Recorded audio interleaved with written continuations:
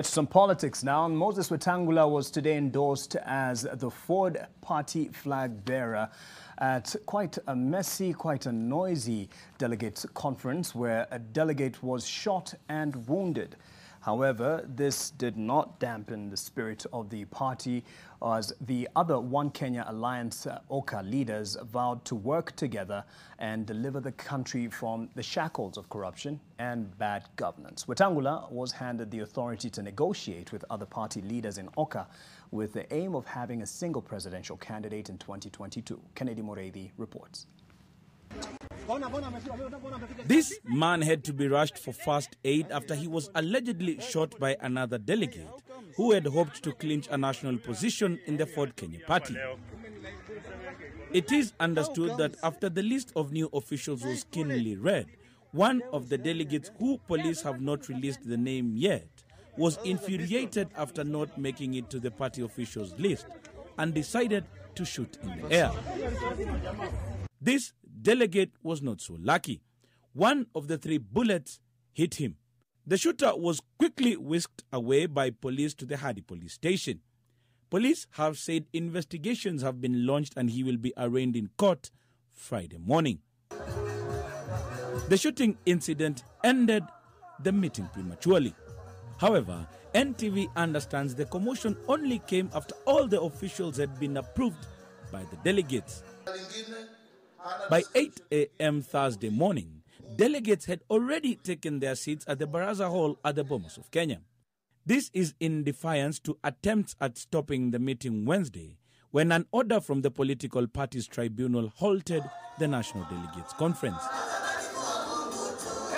Here, the party leader Moses Wetangula, dismissing issues arising from a splinter faction that was celebrating the order that had also put a stop to another delegates conference slated for such day. If you have the recklessness and the audacity of purporting to stage a coup, you must be ready to succeed or you'll be dead on arrival.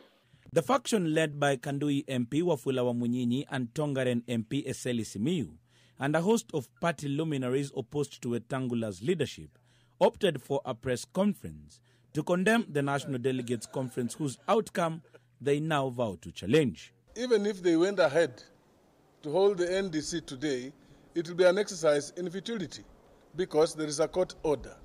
We were aggrieved by the High Court action and lodged an appeal regarding the jurisdiction of the High Court over political party disputes. The matter is coming up for hearing on 8th of November this year. When you look at Wetangula, you see a party leader. You see a national leader.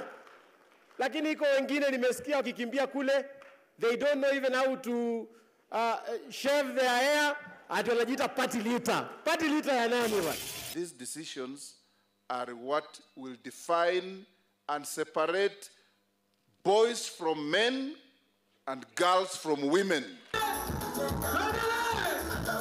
At the Wetangula endorsement party, it was all fireworks. As fellow One Kenya Alliance principals joined him to celebrate his day and put their heads together and chart the way forward. In Kenya today, and in many years to come, there is not a single region, there is not a single community, there is not a single party, there is not a single individual can walk the journey to leadership alone.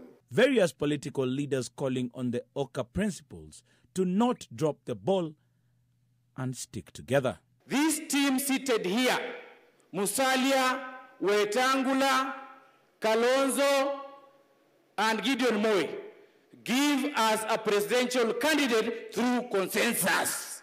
Advice to you as principals, please build trust. It takes time to build trust. It takes a second to break that trust. This is your time. You must be together.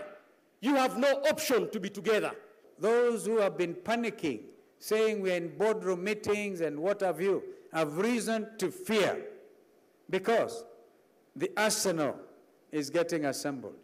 For the One Kenya Alliance, the journey ahead, that of getting a single presidential flag bearer, remains the oddest task, as those who have spoken at this particular function believe that if they do not stay together, then the presidency is for theirs to lose. Kennedy Mureithi, NTV at the Bomas of Kenya.